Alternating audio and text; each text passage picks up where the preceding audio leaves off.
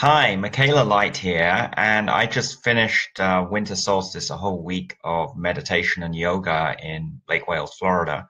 And I want to talk today about how I channeled a skit during White Tantric Yoga, which we then worked on in hospitality with the whole team there to put it together and perform it the same day.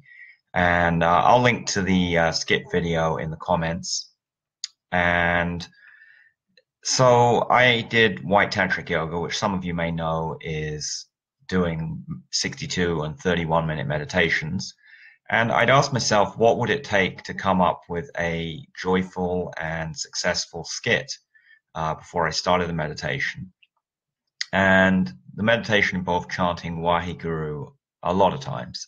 Well, you're doing it for 62 minutes, so it must be several thousand times. And I find that mantra connects me to the divine very well, my crown chakra. And just during doing that chanting, I just got this idea to do the Mantra Max skit, where it's like you're going to a car dealer to buy a mantra, and you've got all the sleazy sales tactics and other things that happen at a car dealership but applied to mantras. And I got about 90% of the content of the skit in that during that meditation. And after the meditation was over, I wrote down the ideas I'd had and then shared them with the rest of the team. And then we worked through them and improved them and came up with extra lines and ideas. Shared out who was going to act in which part of which character for the skit.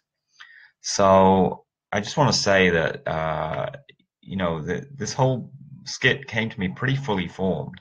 It wasn't like I kind of thought it through. It channeled into me from spirit, and I just knew it would be a funny skit to do, as it proved with the audience. So I want to suggest that if you have the need to generate ideas, that channeling is a good way to generate new ideas or create content, whether it's video or writing or some other content that you need, artistic. And one way to get into channeling is to repeat a mantra like Waheguru.